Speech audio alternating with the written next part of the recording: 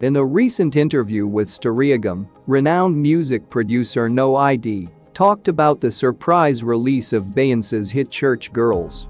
The 42-year-old Grammy Award-winning singer managed to drop a beat for her husband Jay-Z, surprising both the artist and the producer. Nor did ID reveal that he originally created the instrumental beat while working with the 53-year-old rapper at the couple's home. "I was at their house one day and I had some gear and I started making beats," the 52-year-old producer explained.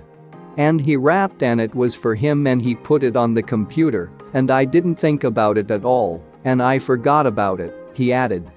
Interestingly, Jay-Z contacted No ID and said he wanted to use the beat for Beyoncé's album. "Jay joked with me, 'Dude, that guy stole my beat.' He asks, 'Do you remember any ideas you haven't finished on the computer yet?' No IDs listed. Church Girl will be the 7th track on Beyoncé's 2022 album Renaissance. No ID was originally intended to be a house song, but Beyoncé took a different approach to the song. "No, I have a record for Church Girl," he told the producer.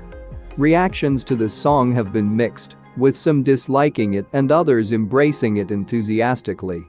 Neither ID defended the song's divisive nature, saying, "It's art. When music is divisive, it usually means it's new."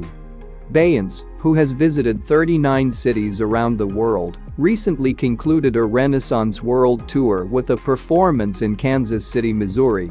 For those who missed the live broadcast, the concert film, Renaissance: The Beyoncé Movie, opens in AMC theaters on December 1.